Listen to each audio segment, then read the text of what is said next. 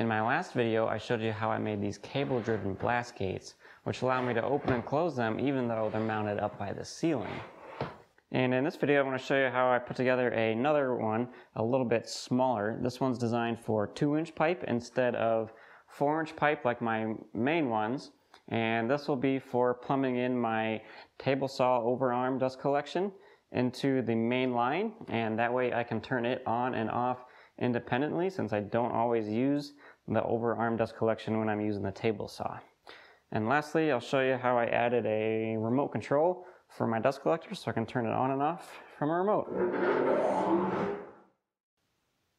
I won't go into too much detail on the design of these blast gates in this video since I already covered that in my previous video on the 4-inch blast gates. So if you're interested in learning more about these, I'll leave a link in the description for that video that you can check out.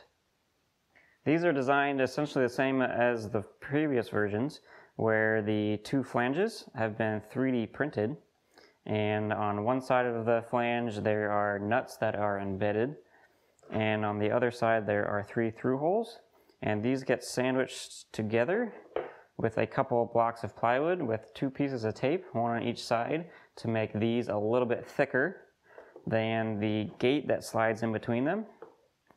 And that allows it to slide back and forth. And that gets clamped together with these bolts.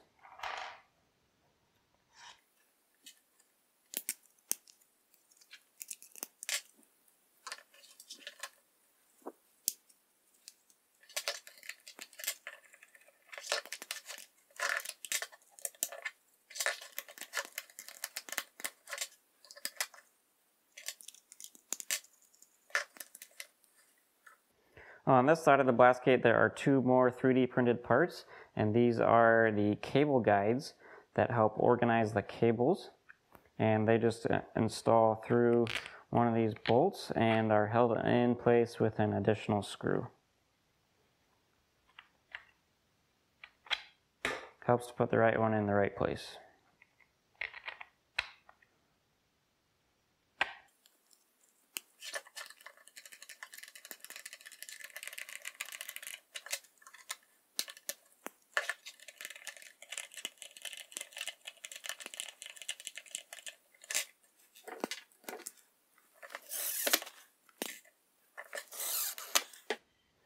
The gate itself just slides in nice and freely, and it's held in place with the 2 end plates.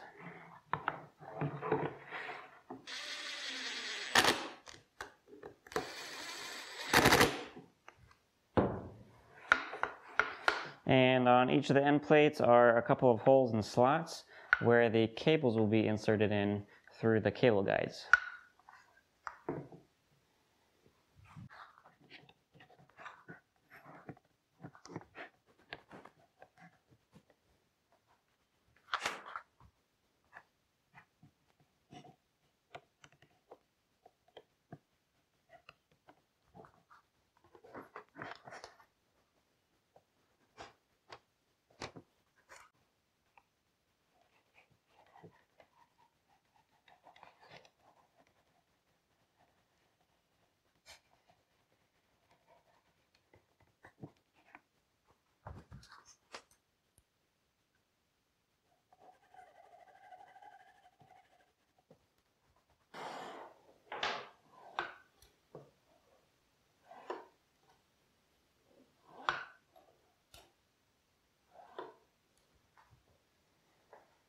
That covers the blast gate portion of it, so now we can go ahead and put together the handle.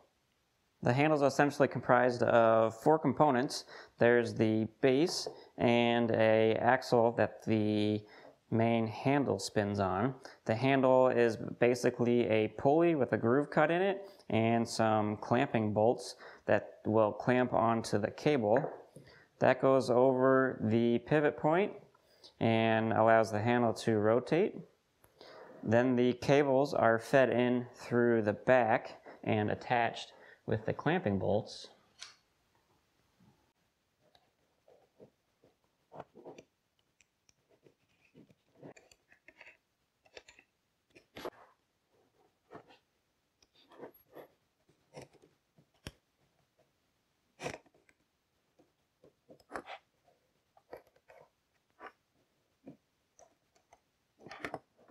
With the cables attached, I can go ahead and add the top cover and screw that in place.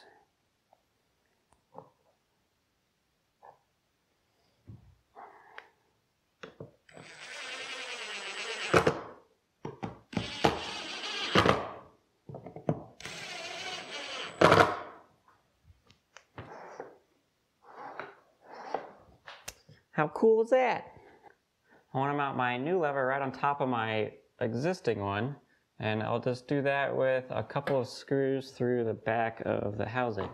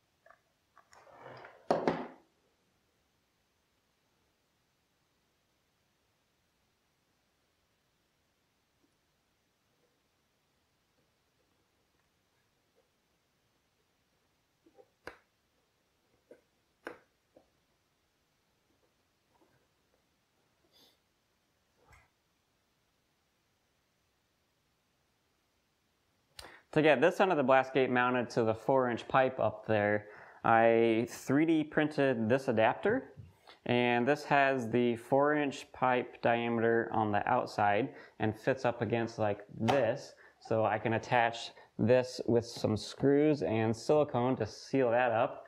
And then this pipe here fits the 2-inch ABS pipe just nicely, and that way I'll be able to get this connected to the 4-inch pipe.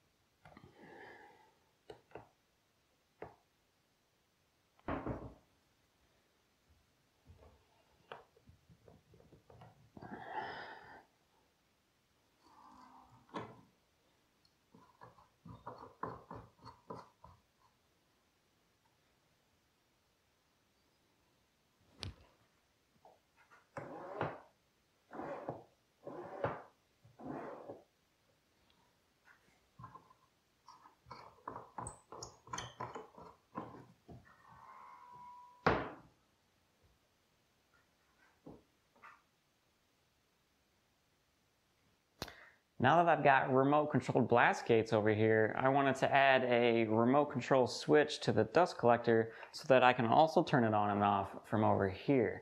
So I just picked this up at the local hardware store, and it's just a remote controlled outlet essentially. So I plugged the dust collector into here and then this into the wall, and this little box is controlled with a little radio remote and allows me to turn on and off this outlet with the remote. And this particular one comes with 3 different outlets, but right now I'm only going to be using the one.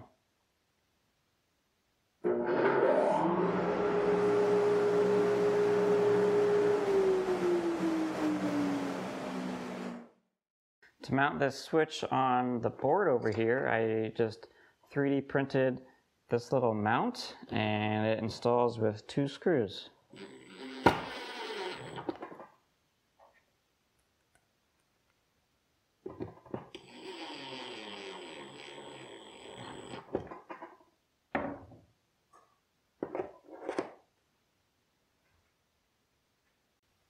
If you're thinking ahead, you might be wondering, what is the suction at the end here after going through this small diameter pipe into the big one and then all the way back over to the dust collector? And it's really not that good, which isn't all that surprising.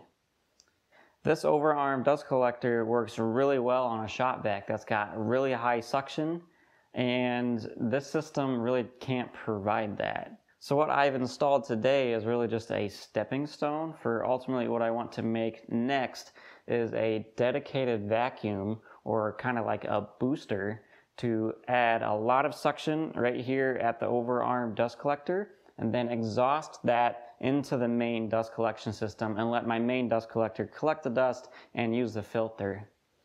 So if that sounds like something that you'd like to watch, make sure to subscribe so that you can see that video next, as that's going to be the next thing that I work on. I'll see you there. Thanks for watching.